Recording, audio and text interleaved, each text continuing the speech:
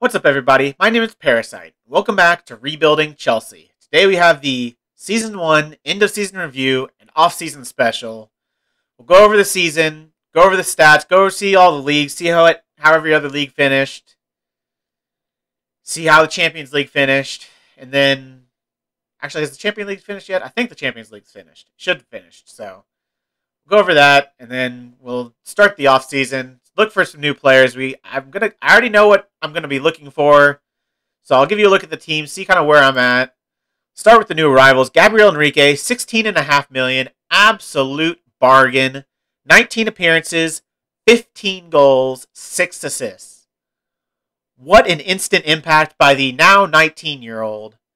Fantastic signing.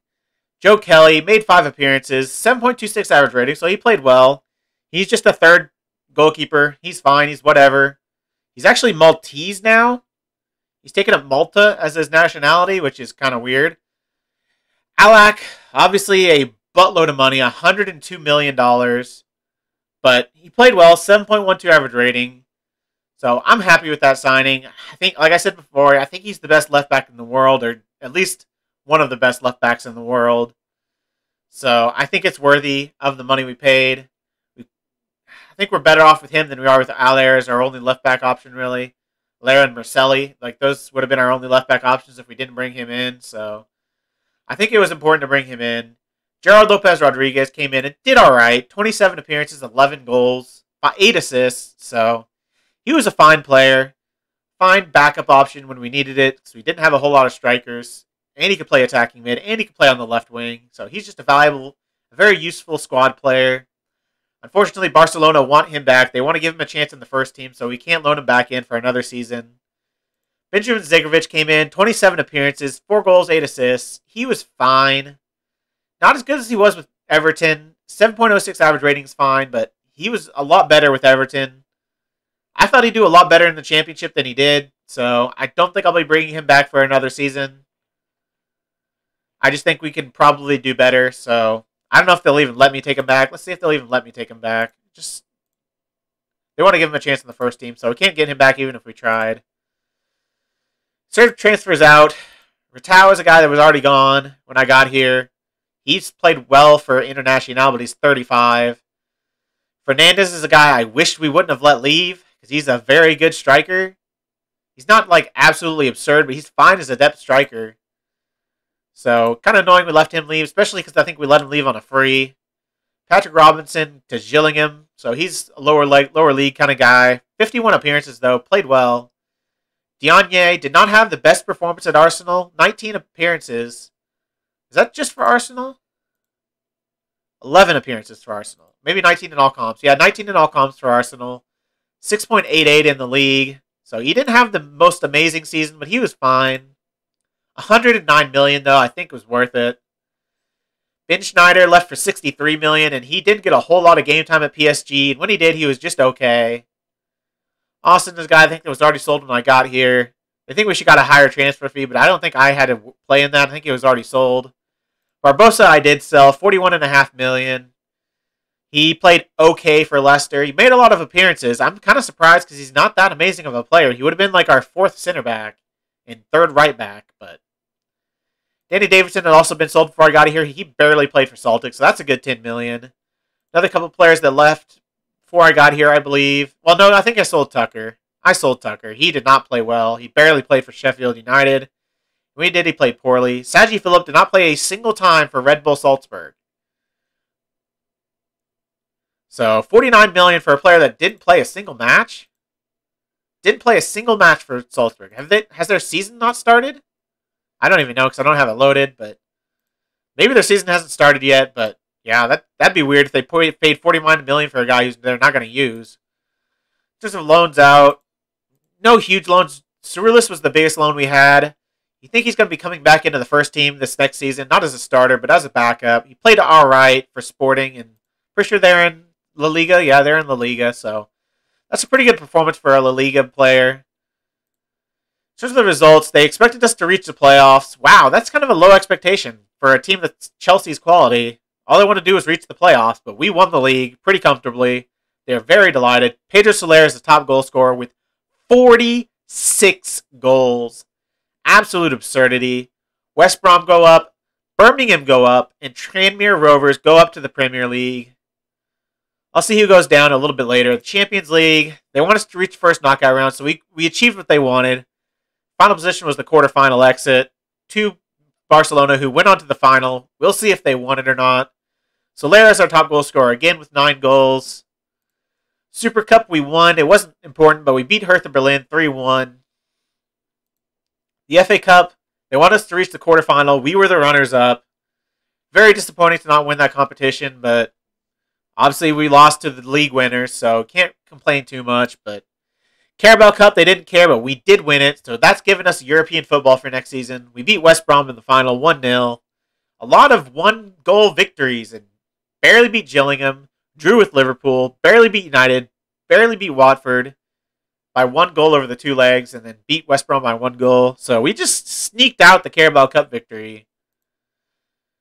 Moments to remember. Our biggest win, obviously, was the 11-1 shellacking of Millwall. I wish that could have been on camera because that was just fun to watch. Match to remember is the 6-1 win over Bristol. I don't know why they chose Bristol. I don't think they did. They didn't do particularly well, did they? They're 13th, so I don't know why that's a moment to remember, but goal of the season is Pedro Soler's goal. A free kick from 32 yards. Let's watch it against Real Madrid. 39th minute. I don't really remember this goal, so let's see it together. See if it's worthy of goal of the season. Usually they aren't. That's a decent free kick. Let's fix the camera angle, though. We've changed the vertical scrolling for the penalties. Back to TV. That's a decent free kick. Not that far out, so I don't know if that's goal of the season, but might not have had very many good goals. I think we had some good goals. Players running from the halfway line and scoring, but probably should have been one of those. Reputation hasn't changed. Sponsorships went down a little bit. Obviously, broadcast revenue went down drastically, $100 million. Corporate and hospitality actually went up as well as competition prize money. Even though they won the Europa League last season, I guess because we got decently far in the Champions League. More match day commercial. A top shirt to Soler, Ring, Gavrich, actually. Wilson and Effiong. Gavrich is surprising to me. How we lined up. Best lineup, Daryl Wilson and Soler. Ring, Effiong. Dawson, Zigrovic. Alak, Nicholson makes it through. And Blake. Well with Ebejan and Gashi. I'm surprised Diaby doesn't make it in there. Nicholson makes it in over him. But Nicholson's been good this season too, so I think we have 3 really good center backs. I've won Manager of the Month for a lot of months. I don't think I won Manager of the Year. I don't know if they've given it out yet. But Fans Player of the Season, Pedro Soler, absolutely.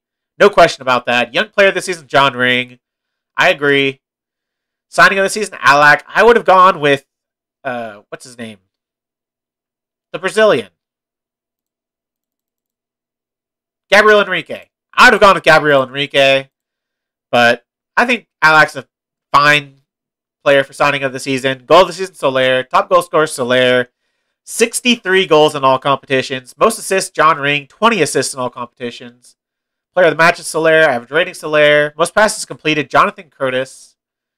Most overall goals by a player in a season, new record for Pedro Soler. Most league goals by a player in a season, new record for Soler. Euro Cup player of the season, John Ring. Was that for last season? Because the Euro Cup is the Europa League, isn't it? And I'm pretty sure that's what they won last season. I think that's the last season one. I don't think he won that for the Champions League. Your hard work and effort paid off on the pitch, and such a feat didn't go unrewarded at our end-of-season award ceremony. It was a superb season for Chelsea as they claimed the title to back up their preseason credentials. In terms of expectations, they want to play attacking, entertaining football, develop players using the club's youth system, don't sign players over the age of 30. 4-year contracts, sign young players to develop for profit, maintain the best youth system in the world and the country, grow the club's reputation. They want a top half finish in the Premier League. I think that's doable.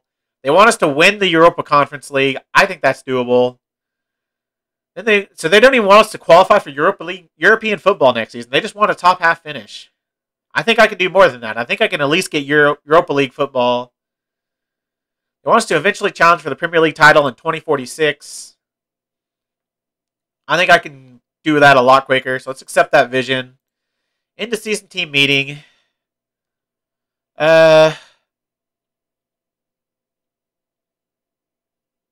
highest we can say is mid-table. Well done on getting the club promoted. I really think that we can get a mid-table finish next time around, provided we make the right additions to the squad. Hurt some players. Some players are pleased. I don't even know what I should have said. Maybe they're always going to be mixed, but so some people think I'm being unrealistic. I'm lowering expectations, but that's literally the most I could have offered. I couldn't say anything higher than mid-table finish. There's no reason we shouldn't be aiming to finish in the top half. There we go. That got everyone else around. Final of the Europa Conference League. Wow. I literally had nothing more ambitious to say. Let's aim even higher. What the heck? FM, come on. The highest I could say is reach the final. And they got mad because I didn't say we were going to win it, when I didn't have the option to tell them when we could have won it. I feel like that's a little broken. In terms of the squad, this is what I think is going to be our best squad for next season. There's one big hole at box-to-box midfielder. I'd also consider a ball-winning midfielder here. I'd also consider a Mazzala, or maybe, I don't know if I want to go crazy, a Carolero. Central midfielder on support. Something like that. Just not a playmaker.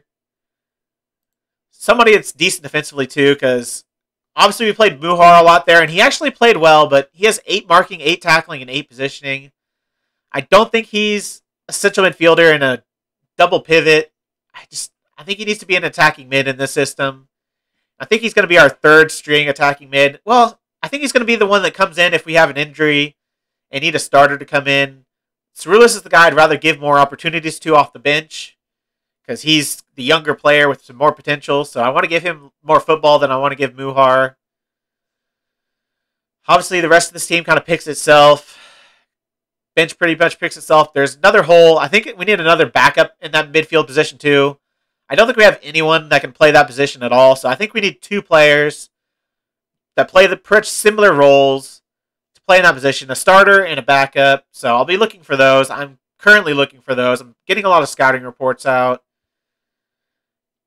If I had the money, something I would consider is improving our center back position. Obviously, Diaby, Blake, and Nicholson are good players, but I think none of them are world class.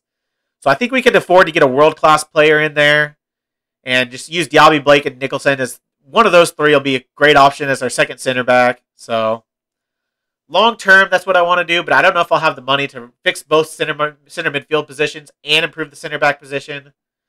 Another position I'm considering improving is the backup right back position. Hudson is okay, but I think he's at his potential. I don't think he's going to grow any more than this, and this is just an okay player. I'd like a little bit better backup for a Bejan. Obviously, Diaby can play there. Just Singh can play there, but neither of them are really that good at right back. Diaby's okay. He's got decent attributes for a right back, so I would probably put him there as the backup. If I had to choose a backup right back to come in for a Bejan, I'd probably be Diaby. Bring Nicholson back into the center back partnership. So we could use a backup right back. I'm happy with the backups at every other position, though. Connor's a great backup left mid. Effiong and Gavrich are great backup right mids. Maybe a backup attacking mid, but I'm okay with the options of Cerulis and Muhar. I think one of them will be all right as a backup. I'm pretty happy with our backup strikers. Obviously, we don't really have a backup off the bench I love. Like, Savage is okay, but he's not really the best striker. He's better as like an attacking midfielder or a winger. But we have Gabriel Enrique, who's good at striker. We have Wilson, who's good at striker. So they can move to the striker position if we need someone there for Soler. I feel pretty good about the squad depth. We just need to fix that center mid position. And I've got a lot of scout reports out. We'll see how they come back. There's no one player that's really standing out to me. Obviously, one player I'd like to get is David Meyerov, the player we signed for Everton last season, pretty much. He just looks like I thought then he was going to develop into one of the best midfielders in the world, and I still think that. And he's got good work rate and everything, so I think he could play box to box. So I don't think we're going to afford him, though. They want like 90 to 130 million or something ridiculous like that, so I don't think we're going to be able to afford him. But I've got my scouts out. We'll see if I can come up with any good midfielder to sign, but Before we get any further, let's look at the championship stats. If I can get there. Stats, team detailed. Average possession, we were third, 53%. Yellow cards, we were 16th. For a team that looks to get stuck in, that's not very many yellow cards. Quite a few red cards, though. 3 red cards. 159 goals. Nearly double second place. Absurd. Including 20 corner goals. I didn't realize we scored that many goals from corners. Expected goals, 125. So our strikers were clinical. Best cross completion, most crosses completed, most goals from corners by a lot. 14 more than the next highest. Direct free kicks, we had 5. Indirect free kicks, we had 12. We were just set-piece monsters this season. Clear-cut chances created, 80. Best conversion rate. Most fouls against, most dribbles made, most dribbles per game. Possession lost, almost the least. Only conceded 29 goals. Again, almost half the next team. This is just a ridiculous season. Absolutely ridiculous. Conceded 2 from corners, none from direct free kicks in the league at least. We obviously conceded 2 in the FA Cup final. None from indirect free kicks. 24 clean sheets. Yeah, heck of a season. We didn't get the highest attendance, though. Newcastle with 52,000. That's crazy. Net transfer spend, we actually made the most money. We made $148 million. Wow. I didn't even realize we made that much money. That's impressive. Salary per annum, this is probably, double the next team. It kind of showed on the pitch as well. Player detailed. Yellow card, red cards. We only got 1 from a couple of different players. Didn't have the most player of the matches. Mohamed Ortega actually wins that. Pedro Soler second. Distance covered per 90. Gavrich up there. Average rating is just our team pretty much. Goals, Soler led by 13 goals. That's actually less than I thought. Daryl Wilson third on the top leading goal scorers. So it's pretty cool to see 2 of our players there. And Gabriel Enrique, only been in the club since January. And he's the 20th top goal scorer in the division. Soler expected 31 goals. So he could scored a lot more than expected. Wilson scored more than expected. They're just pretty clinical strikers. Conversion rate. Wilson, Enrique, and Soler all up there. What else? Key passes or assists. We had the second most assists, the 15 for Marcus Connor. Soler had 10. Dawson had 9. Wow. Ring must have had a lot of assists in European competition and cup competitions because he had 20 assists on the season, and over half of those were in the cup and European football. He had less than 9 assists. Or 9 or less assists in the season. Wow. Connor with the most assists per 90. Key passes. Connor was up there with 100 key passes. That's pretty impressive for the amount of games he played. F. Young with 86. F. Young with the most key passes per 90. That makes sense. Most clear-cut chances created, Marcus Connor. Marcus Connor was the better player in the league, but Ring was very good on the season as a whole. Marcus Connor, most dribbles per 90. Don't think we'll have anyone on key tackles. You never do, because unless you're a bad team, you usually don't do that. Gashi, the least conceded, 17 goals. 0.59 goals per 90 minutes. 16 clean sheets. Tied for the most in the league. And best save percentage, 78%. Not a crazy number. Like, I've seen some ridiculous numbers. I've seen, like, high 80s before, but he's a very good goalkeeper. I'm very happy with Gashi. I don't think I need to improve on him. Obviously, he is 30, so we need to be thinking long-term. And our backup is also 30, I think. Maybe even older. Where is he? Eggenschweiler's 31, so we need to be looking for a long-term option at goalkeeper. Obviously, Gashi still has at least like 6 years probably left in him, 6 to 8, because goalkeepers last a while.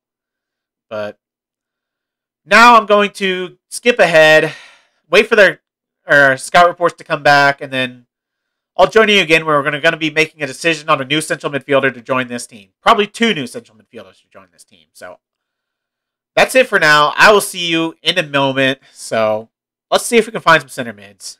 And we are back a little bit later than I anticipated, but this transfer window has been one of the toughest I've ever had to deal with. Just so many players I've gone through trying to sign, just can't find deals. Really struggled, and I struggled with some tough decisions too, so it's been a tough transfer window, but I'm actually very happy with where we're at. We're currently on the first day of the Premier League season against Bournemouth, but I'm going to show you how the leagues have went for how the last year before we get into anything else. So last year, Arsenal obviously won the Premier League, City second, West Ham third, Everton fourth, Southampton, Liverpool, and Leicester in the 5th, 6th, and 7th spot. Swansea, Stoke, and Crystal Palace relegated. In the Championship, that's this year. In the Championship, we obviously won it. West Brom second, and Birmingham goes through in the playoffs. Wrexham, Millwall, and Plymouth relegated. If we go to Premier League overview, the Bundesliga last season, Schalke won it with 68 points. Dortmund on second with 67 points. Bayern Munich on third and 66 points. Gladbach in fourth at 65 points. Hertha at fifth with 64 points. That's a very, very close Bundesliga table. 5 teams that all could have realistically won the league in the last 2 matches. Bayer Leverkusen in sixth with 57 points. Hamburg and Nuremberg relegated. Look at La Liga.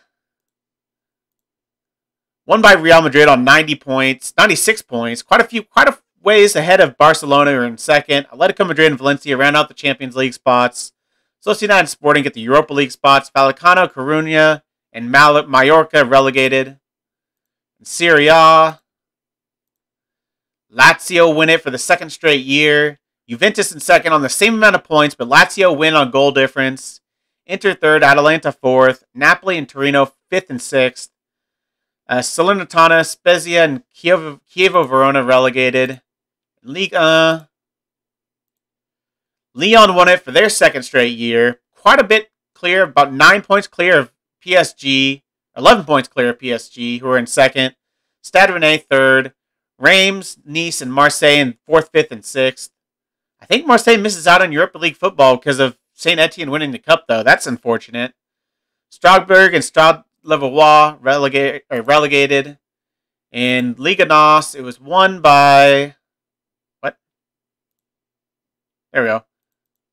That was weird. It was won by Porto. I think they've won it quite a few times in a row. If we look... it's only the 2nd time in a row, but they've won it quite a bit. Benfica won it a long time in a row when this save started, but... Porto, Sporting second, Benfica third, Braga, Pacos, I don't know. De Ferreira, Victoria Guimaraes finished out the top 6 spots. Ferenc, Belenenses, and Gil Vicente relegated. And then finally, the Eredivisie, the last league I have loaded. Won by PSV, second in Ajax, Rotterdam actually in third, that's surprising. AZ in 4th. Volendam, Heerenveen, and Go Ahead Eagles relegated. If we look at the Champions League, it was won. If we go stages, the last season. Quarterfinal, obviously, PSG beat Liverpool. Porto beat Benfica. We lost to Barcelona. And Southampton beat Valencia. So in the semifinal, PSG beat Porto. Barcelona beat Southampton. And in the final, Barcelona wins the Champions League by beating PSG in France 3-1. Go to the Europa League. There it is. Go to the Europa League and go to the previous season. Quarterfinal, Man United beat Rangers. Rangers getting to the quarterfinal of the Europa League is pretty good. Arsenal beat Hertha. Sociedad beat Leverkusen. And Bayern Munich beat Schalke. In the semifinal, Bayern Munich beat Man United and Arsenal beat Real Sociedad. So Arsenal won the league. They won the FA Cup, but they did not win the Europa League. Bayern Munich win the Europa League on penalties. So that's how all of that went down. In terms of the signings we've made two. Well, yeah, we've made two signings, and we're about to make a third. Unfortunately, it's not going to be here for this first game, but if we go to our transfers, our transfer history, we have signed a few players. Jose Cabreras, the youngster we signed on a free, just a little bit of potential. He's 20 determination. He's okay, just a body we need for our under-23s. We don't have a whole lot of under-23 players, so I just needed to bring in some bodies, so he came in. Let me go back. Steve Tricker, a youngster I bought for $3.9 million. That was his compensation fee for Manchester City. He looks really good for 19 years old. Passing sucks, but that's the only thing. Everything else is pretty dang good, and he's got 5-star potential, so I think he can come good for us. One of our big signings so far is Andrew Mather for 33, raising to $35.5 million. Says he's an attacking midfielder, but I'm going to play him as a box-to-box midfielder. He's got okay tackling, good technique, really good teamwork, vision, work rate, stamina, pace, really good physically, really good mentally, and some pretty good technicals. So I think he's going to be really good for us. I think he's better than 3 stars. I think he's at least 3.5, if not a 4-star player. So I kind of disagree with the star rating for him. I think he's really freaking good. And he can play attacking mid and right inside forward if we need to. And our other signing which is more money, but he's actually going to be the backup for now, but he's got a lot of potential. He's only 19 years old. Preben Busk from FC Copenhagen for 45, raising to 52 million. It says he's got 4-star current ability, but I don't think that is true. I think he's more of a 3-star player. I don't know what's going on with the star ratings, but I disagree. He's got 5-star potential, though. I think he's going to be really good. He can play that deep line playmaker on defend if he need to, but I think he's our backup box-to-box midfielder. His dribbling lets him down, but that's the only thing. I think we can get away with that, so he's really the best option I had. I went looking high and low for backups and starters, and I think he was the best deal I could come down with. So he's coming in. In terms of sales, we sold Jason Monks, who's just a youngster that was in our squad, youth squad. It says now 3.5 star. He was only 3-star potential before when he was at our club. Really fast, some good mentals, but only 9 finishing, only 10 passing, 11 composure. At 19 years old, I don't think he's ever going to make it. So to get $5.5 million from Everton, I think that's a good deal. A deal I just couldn't turn down. But no other players left the club. I don't think there's any other signings from the previous season, is there? There's one, Isaac Hall. Just another youngster I got in on a free. Just another warm body at center back. He's got some good good physicals, and he's non-foreign. So a deal I kind of just had to make. Just a deal that doesn't hurt me if he doesn't turn in anything, but if he's a solid backup for me, I think that's a great signing. But the other signing we're going to make, you might have already seen it. Michel, I'm guessing, Genovese, the Italian from Torino, 21 years old, looks just absurd. 18 heading, 17 marking, 18 tackling, 16 passing, 14 vision, 16 positioning, 17 technique. Some really good physicals, 18 jumping reach at 6'3", some really good mentals, 15s in almost everything. Aggression's a little bit low, but that's the only thing. I think he's going to be a stud. He looks really freaking good. It's a lot of money. It's like $102 million, I believe. Like half now, half later. $102 million, $50 million, raising to $102 million. They put him on the transfer list, and that's the price I had to pay if I was going to get him. And I think we need a world-class center back, and that's exactly what he is. I think he's the best young center back in the world. So I'm willing to pay out the butt to bring him in. And I think our squad is set once he comes in. He'll probably take Diaby's spot because Joe Blake actually played better last season than Diaby did. So I think I'll replace Diaby with him and then have Diaby, Nicholson, and Blake as all to battle for that second string center back position. I think that's going to be really good for the team. Busk he's starting this match, but Mather's going to be the starter. I think he's the better player. If we compare them, I think it's no question that Mather is the better player. Busk is a little bit better defensively, but Mather's just so good. So I think he's going to be the starter. Even though it says he's only 3 stars, he's going to be the starter. But for this match, We're playing Bournemouth. I'm not going to show it this episode, but it'll be the first game of next episode. So a little sneak peek of what the squad's going to look like. I think this is our best squad. Well, not necessarily how it's set up. I brought some backups in because I think we should be able to handle Bournemouth. So I wanted to give a few backups a little bit of football. Connor's going to come in. Busk's going to come in. Nicholson's going to come in. Other than that, it's the full-strength squad. Ring is our starter. We've got a couple bids for him that were over 120 million, which is what I said I would sell him for. And he still have that promise that a sure player sold if a bid of the 120 million is received, but he didn't kick up a fuss. So I turned him down, and he didn't cry about it. Maybe because it wasn't 120 straight up, like it was 90 million, then like another 40 million over however many years. Maybe that's why he didn't kick up a fuss about it, but he didn't seem to mind, so I'm going to keep turning down those offers because I really, really don't want to sell him. He's the best player at the club. So I'm going to do everything I can to keep him here. But he's the starter at left wing when we're playing full strength. Mathers is starting in midfield. Blake's the starter over Nicholson. But we've got just amazing strength and depth. I think we've got amazing strength and depth. Like any of these players I feel like could come on and do a good job for us. I'm considering selling Curtis because he's 30 years old. I'd probably need to get a backup in for him, but if we could get anywhere close to that 60 million he's valued at, I would bite your hand off. Let's offer him out for 60, see if we get any biters. Napoli supposedly are interested, but they failed to make an offer. But I think that's about it for this episode.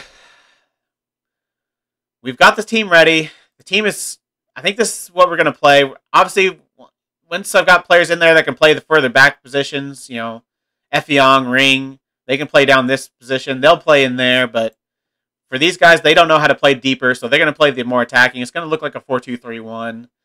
We're going to play a box-to-box and a deep-line playmaker on defend. This is the squad. This is what we're going with. We'll play the 4-2-4 when we really need to score, but I think I'm mostly going to be playing this. That's going to be it for the episode. If you've made it this far, why don't you like the video, subscribe, and click the bell. The links to all my socials are also in the description. I really appreciate all your support. Thank you all for joining me, and I'll see you next time.